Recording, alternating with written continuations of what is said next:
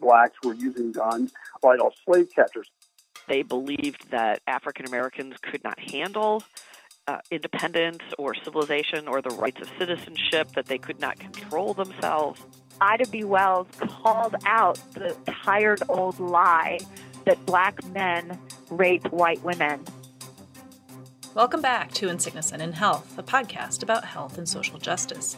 I'm Dr. Céline Gounder. This season, we're looking at gun violence in America. The 13th, 14th, and 15th Amendments, the abolition of slavery, equal protection before the law, and the right to vote. These amendments to the Constitution made big promises to black Americans after the Civil War. Yet, despite having gained these rights under the law, black Americans were plagued by white supremacist terrorism in the decades after the Civil War. Lynching was the most notorious mob violence waged against African Americans. Today, we're going to look at the stories white supremacists told to justify lynchings, and how this history of domestic terrorism shaped the way early black civil rights leaders viewed guns.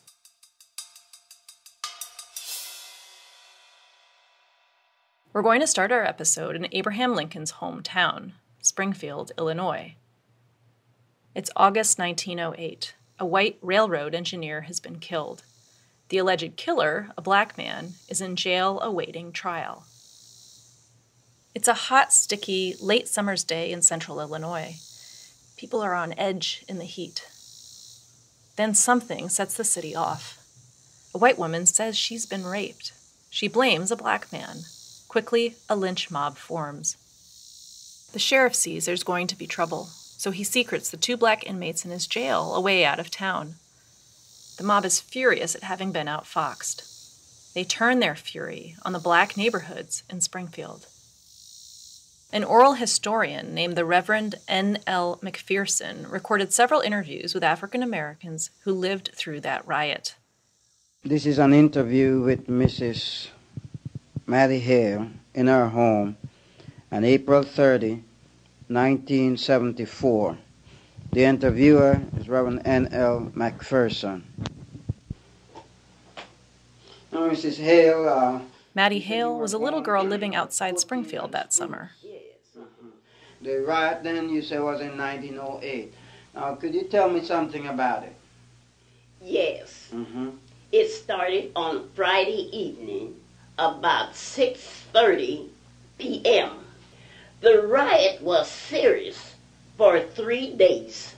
The white mob rampaged through the black neighborhoods in Springfield. The National Guard was mobilized, but the riot raged on.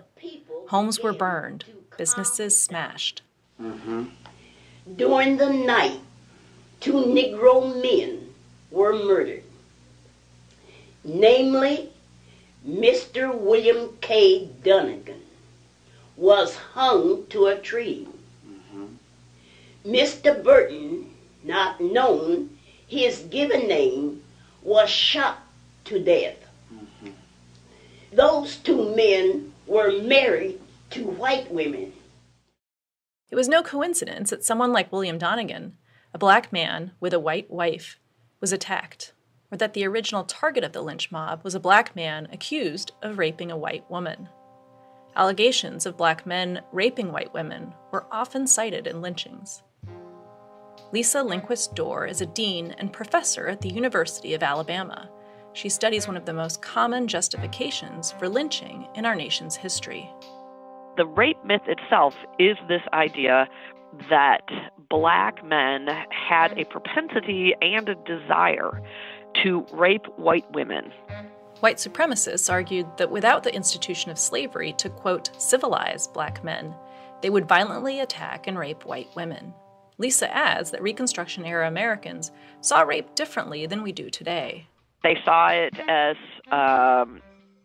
something that was a fate worse than death, but they also saw it as an attempt for black men to access power that they could not have otherwise, that this was perhaps the most brutal, raw way to attack. attack white supremacy and the power that whites held over African Americans.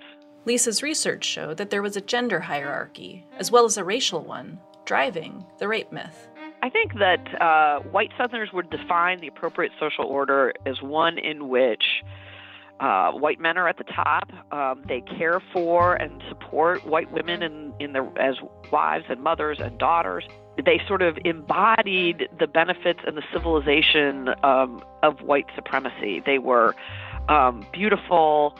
They were benevolent. They were pure. And they held themselves above the sort of baser, coarser human instincts. And so in some ways, I think that they were a repository of whiteness. So the racial hierarchy and the gender hierarchy, they're embedded. So mob violence hid behind a story of protecting feminine virtue. Part of white supremacy is a patriarchal control of women. An attack on a white woman was such a blow to white supremacy that it justified the most stringent and, full-throated response, and would justify the tremendous violence of lynching, in which there was incredible amounts of torture. Social class was another important factor when it came to how violently a perceived attack on a white woman's virtue would be defended. Not all white women were equally white, as I say, and that their own behavior or the behavior of their family could make them less worthy of protection. For those women, they could find that that protection that came with being a white woman could be ripped away from them if they didn't behave according to those mandates. And so in many ways, in order to merit the protection of white men, they must behave according to certain values of morality and chastity and respectability. Lisa said her research showed the courts generally upheld a woman's version of events in these rape cases, but the severity of the punishment had a lot to do with the accuser's social class and reputation. It was not uncommon for, once the jury had rendered its verdict, for the legal officials involved in the case to write the governor and be very candid about how much value they placed on the woman who made the accusation. They may say that she might be trash. They might say that she was immoral in other ways. They might say that she did not have a good reputation for chastity. They might say that she came from a poor or disreputable family. All of those things could be used to justify essentially giving the convicted African-American man a break. The rape myth was a tool for terrorizing black men and controlling white women. But the greatest threat of sexual violence was to black women, often at the hands of white men. And when a black woman tried to defend herself against a rapist, she could be the one who ended up in trouble, especially if he were white. Take the case of Lena Baker. Lena Baker was an African-American mother in rural Georgia who in the 1940s was employed to help take care of a white man who was convalescing from an injury. So this was an older white man. This is Caroline Light. She's a lecturer at Harvard. We talked with her in a previous episode about guns and gender. Lena Baker had to endure physical and sexual abuse when she worked for the Knight family. Ernest Knight would hold her prisoner and demand sex. There are many witnesses that this happened, that there had been a sexually coercive relationship between the two of them. One day, Lena fought back.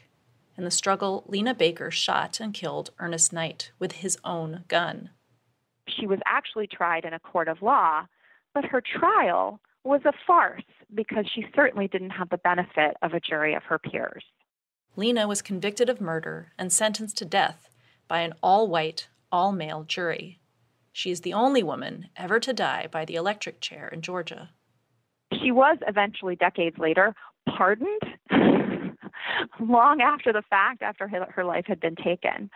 But she's an excellent example of how the so-called natural right to use lethal violence in self-defense has never been universally available to all people. But the rape myth wasn't the only thing driving violence against black men in the decades after the Civil War. Competition for jobs and business was another. During the race riot in Springfield, some black shop owners used guns to protect their homes and businesses. Edith Carpenter was another black girl living in Springfield during the 1908 riot. Her family owned a general store in town that served black and white shoppers. She told the oral historian, Reverend McPherson, how her father handled those tense nights in 1908. My sister's husband got a whole lot of ammunition together, guns, big long guns, and a whole lot of the bullets and everything, and he bundled that stuff up and got it to Springfield.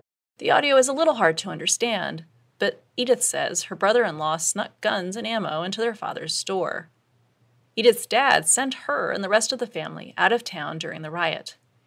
Then he took 2 rifles and stayed behind. He had a gun on each shoulder, and he marched from where our store was on the 15th and Adams to our home where we lived at 1312 East Monroe, and that was back and forth all evening. So Edith says a group of rioters started coming down the street towards their family store. And I'll let you know, they came right straight down that street, but they certainly didn't bother. And he was ready for them, I can tell you that. And he sent word, if you come here, you might as well know that I'm going to take care of myself and what I own. And so they didn't come near him. Not everyone was as lucky as Edith's father. Scott Burton, the man Mattie Hale said was shot at the top of the show, he was killed trying to protect his business. But Edith's story shows how dangerous things could be for a black family, and how gun ownership could be the difference between life and death for a black person. One of the earliest public advocates of black Americans carrying guns for self-defense was the abolitionist and former slave Frederick Douglass. What Douglass was describing was this phenomenon of slave catchers coming into the North and essentially kidnapping people in free states, indeed in states that had their own state laws that prohibited recapture of slaves. This is Nicholas Johnson. He's a law professor at Fordham Law School in New York who studies black Americans' tradition of gun ownership. What Douglass was suggesting was that freed slaves, escaped slaves, free people in the North should resist to the death the slave catchers and should fight to defend their freedom and their lives. After the Civil War, former Confederate states passed laws limiting the rights of newly freed black people. One of the most common laws was a ban on African Americans owning guns. The rationale was fairly straightforward. It's hard to subjugate people when they can defend themselves. So the idea was that if you're going to terrorize them, first disarm them. And it gave lots of whites with the imprimatur of the law the authority to attempt to disarm blacks. But black Americans had a real need to defend themselves against racist terrorism being perpetrated by the likes of the Ku Klux Klan. Union generals still stationed in the South were tasked with protecting their Second Amendment rights. When people talk about how we've never really had kind of government tyranny to justify the need for arms, they just ignore this whole period of our history. I mean, I think this is a very, very good example in our history of tyranny, where individuals who on a daily basis were using arms to face down the oppression and the essentially the criminal activity that was occurring under the authority of state and local governments. The ratification of the 14th Amendment in 1868 extended equal access to gun ownership for black Americans, at least on paper. Not even a decade later, in the U.S. versus Cruikshank, the Supreme Court would limit those rights. The Cruikshank Supreme Court decision came about as a result of, or in the aftershocks of, a very violent white supremacist race riot in Louisiana, Colfax, Louisiana. Caroline Light again. We don't even know today how many people were killed. Could have been as many as 100, could have been more, but in that moment, it was essentially the state conspiring with white supremacist organizations to violently suppress an interracial political alliance in Louisiana. So the Cruikshank case was essentially where the families of those people killed were suing for responsibility for those who had instigated the attack. 3 men were indicted for crimes related to the massacre. The 1876 Supreme Court decision sided with the defendants. And at the end of the day, in the majority decision, the Supreme Court said that actually no, the Second Amendment does not guarantee an individual right to have and carry firearms. It also ruled that the protections of the 14th Amendment only extended to state action, not to individuals. This meant that federal laws passed after the Civil War to prosecute white supremacist terrorism were no longer constitutional. In this legal environment, African Americans had tenuous rights to guns for self-defense. They also faced local law enforcement that could be complicit in terrorist attacks against blacks. That was something Ida B. Wells discovered when she was living in Memphis. In 1892, she witnessed the lynching of 3 black men, including a close friend of hers, Thomas Moss. It was a lynching that occurred as a consequence of blacks basically starting a business that was in competition with with a white merchant who was selling in an area that was sort of integrated. Tom Moss is brutally I'm going to call it lynched, but he was gouged and burned and just he was tortured to death. Those lynchings in Memphis spurred Ida B. Wells to become an investigative journalist who documented lynchings across the South. But it also prompted her to buy a gun for her own protection. Wells was quite explicit about how blacks should respond to this sort of thing. Wells said that the Winchester rifle deserves a place of honor in every black home.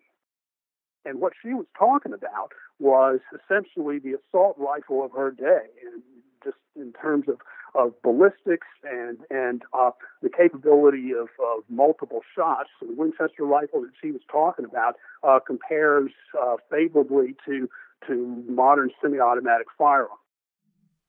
Let us march on. At least 7 people were killed in the Springfield riot. To victory. But the man who was accused of raping the white woman, the allegation that set off the lynch mob in the first place, he was set free. His accuser admitted that she'd lied. The 1908 Springfield riot prompted the creation of the National Association for the Advancement of Colored People, the NAACP.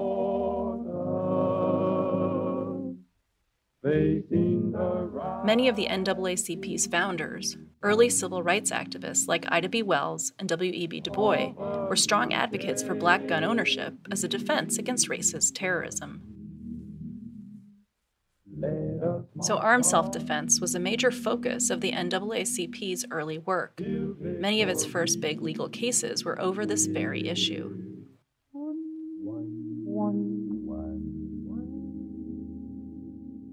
There's another story, again, of somebody defending their own home. This was Dr. Ossian Sweet. Could you share that story? Yes, 1948, I believe. Ossian Sweet was a black doctor living in Detroit. He decides he wants to buy a house in what is essentially a white neighborhood. He had been living in a place called Black Bottom that was basically a black slum.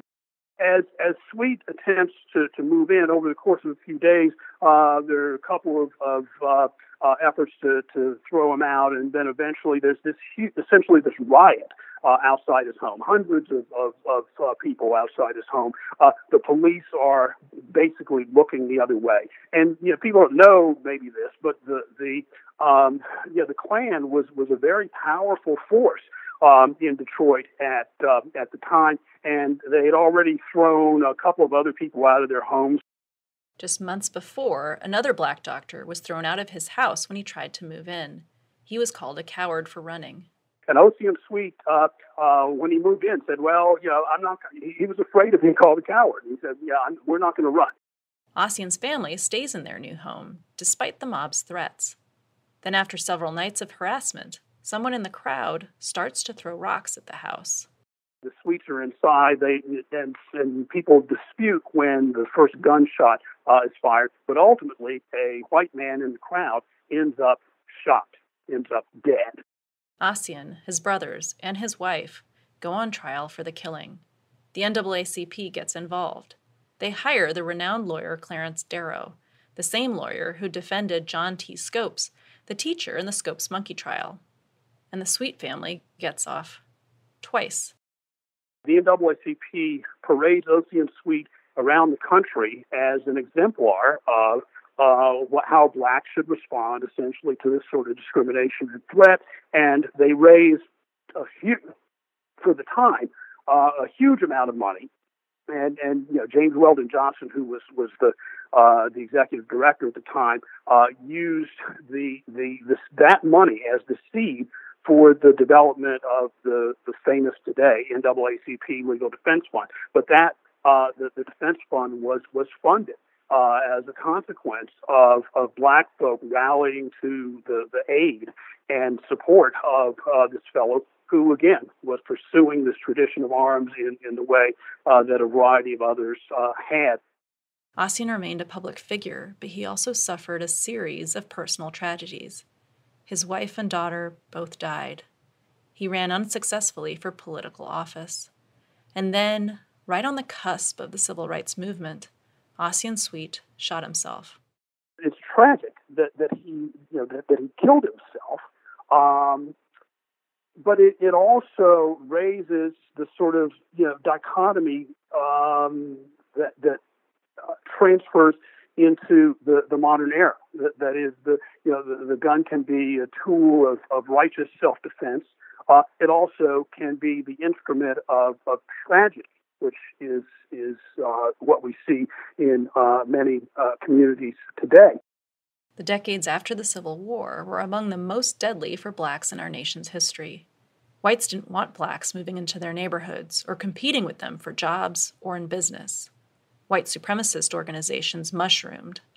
Lynchings and other domestic terrorist attacks against blacks peaked. And meanwhile, the government did little to protect African Americans from this violence. Next time, we'll continue the story of African Americans' relationship with guns. The Civil Rights Movement was famous for its nonviolent tactics, but guns played a critical, largely unknown role in supporting leaders like Rosa Parks and even Reverend Martin Luther King Jr. Today's episode of In Sickness and in Health was produced by Zach Dyer and me.